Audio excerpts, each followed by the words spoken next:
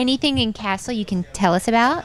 Anything coming up or anything? I can always tell you something, but I'll be making it up. Okay. It won't be the truth. It will never be the truth. Only because I get so excited, because I am actually a fan of the show. I know we are too. And so We love it. when we premiere in September, late September, I think that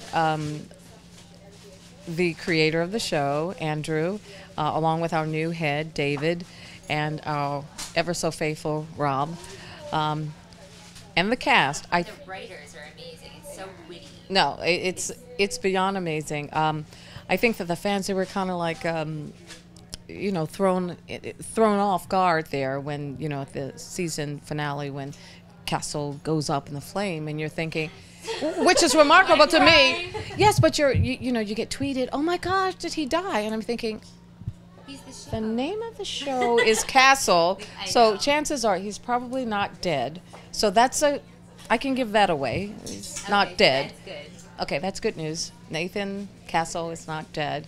He's more alive than ever, and ever so handsome. Oh, he's so good. And I don't think you'll be disappointed as a fan, because I certainly am not while I'm reading the scripts. Well, we love it. And actually, one of my girlfriends, Jennifer Cortez, starred on the show. I don't know if That's you remember right. a few years- Yes, yes, she's yes, yes. amazing. We love it. So Okay. Well, you're going to really love it this season. we can't wait. Well, thank you so much. My pleasure.